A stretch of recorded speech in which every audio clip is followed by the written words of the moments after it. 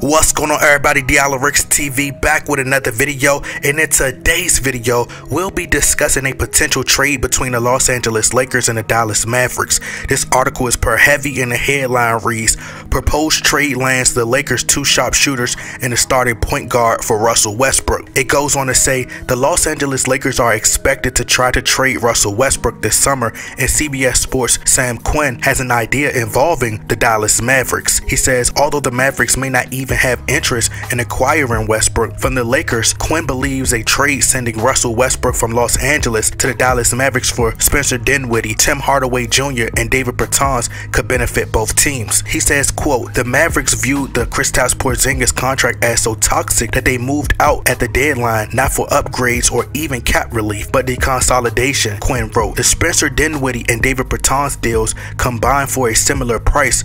Dinwiddie has played well in Dallas thus far, but that was a happy accident. The deal was made for financial reasons, and if cap flexibility is motivating the Mavs moves right now, Westbrook could potentially get them off some of their other long-term deals. He says, quote, "If Dallas could use Westbrook to escape the Bertans and Tim Hardaway Jr. contracts, it could possibly even create max cap space as soon as 2023, depending on what other moves it could make." He says this all relies on the Lakers wanting Dinwiddie, Hardaway, and Bertans though, and that doesn't feel likely. It says according to ESPN's trade machine, the Lakers trading Westbrook to the Mavericks for Dinwiddie, Hardaway, and Bertans is eligible to be made in this offseason. So if you guys would like to read the full article, the link is in the description box. So I think that this will be a great trade for the Los Angeles Lakers, and I definitely think that this trade would benefit both parties.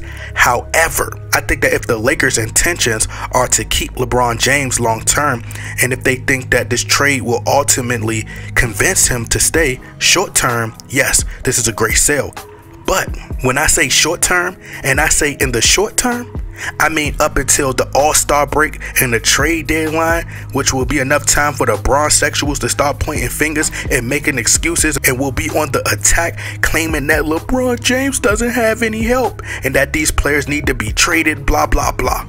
Long term, it will backfire because LeBron James, he needs all the superstars and all-stars possible on one team, all to make him confident and make him macho and run to Twitter and get them Twitter fingers moving again, just to tell all the people who have been talking about my squad, the age, being in the senior citizens home, walking on canes, wheelchairs, walkers, etc. I'ma ask you one time and one time only. Keep that same energy, okay?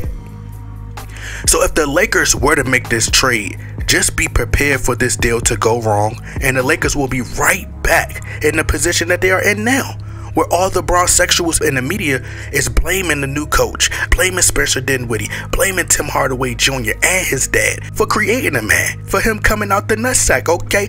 David Bertans blaming the basketball, blaming the rim, blaming the refs, blaming the fans, blaming the arena, blaming,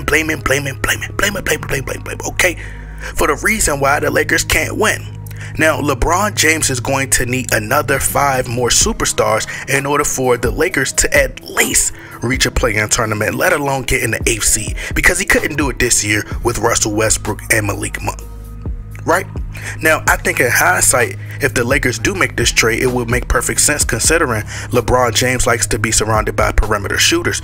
But being as though LeBron James' main objective seems to be chasing Kareem Abdul-Jabbar on the all-time scoring list, and understanding that the West is too deep and too far competitive, and that the Lakers fans have aspirations every year of getting the title, and that 2020 title isn't going to be enough, he knows that he's going to get the blame. Eventually, people are going to wake up, and there will be so much pressure on him to deliver that he'll understand that he can't live up to that pressure. He'll be focused on chasing Kareem on the all-time scoring list, leave the Lakers because he knows it's too difficult of a task.